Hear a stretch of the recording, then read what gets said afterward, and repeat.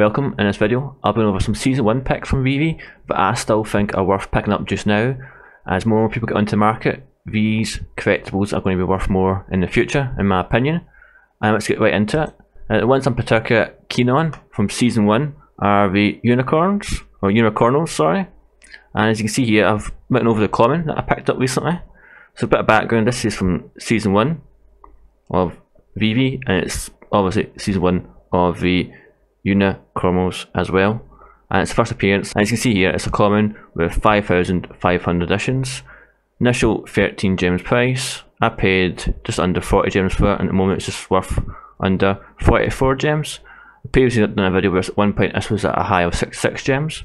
So this does, as all collectibles do, fluctuate over time, but I genuinely believe any of the collectibles from Season 1 will be worth a lot more than they are currently in the future, simply because of that first appearance factor and the fact they're part of Season 1. There'll never be another Season 1, there'll never be another first appearance of those characters. So I do believe they are well worth picking up in the future. And just to give you an idea of some of the other ones as part of that collection.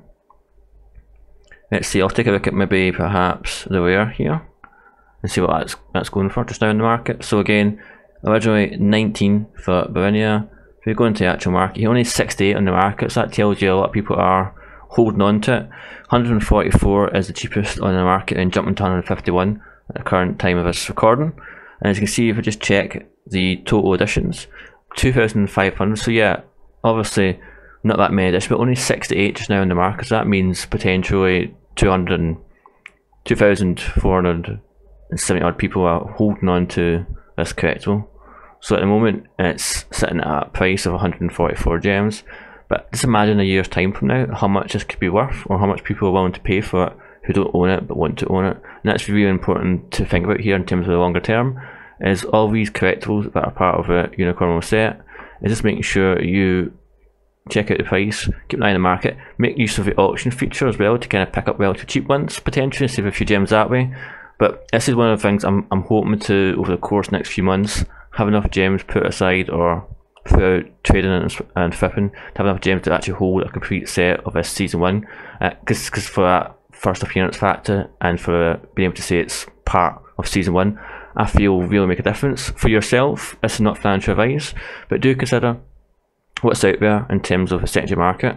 What are some of the sets, particularly from Season 1, that you think are ones that you like, but also ones you potentially want to hold on to, and start thinking about what moves can you make, what swaps, trades for friends, or buying and selling on the market you could do to acquire those ones. Because I generally do feel out of what's available, it's definitely ones to be looking out for. There's so many first appearances and editions that are so beyond most people's means of buying. For example, Todd, the Todd statue was the first NFT Batman on Veve, and that Todd McFarlane Batman statue is, I think last time I checked, 2.5k, so 2,500 gems to pick that up.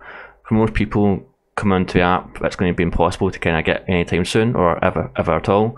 But something like this is part of the unicorns, or any other kind of Cryptkins, any other kind of first appearance Season 1 sets like that, or the Back to the Future ones potentially, or Ghostbusters, are still within reach for now for people. But as we get more people on the app and more people realise the benefits of having these just now, they'll be snapped up, there'll be even less available in the market.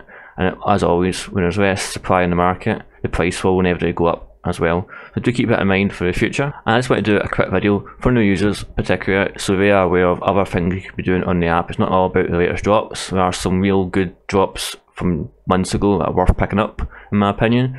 I please do hope you find this helpful. If you do, please consider hitting the like button and subscribing to the channel. If you're interested, I'm going to write a free NFT comic on Veve if you click this video here, or you can check this video out. I'm sure you'll enjoy it. Thank you, and I'll see you next video.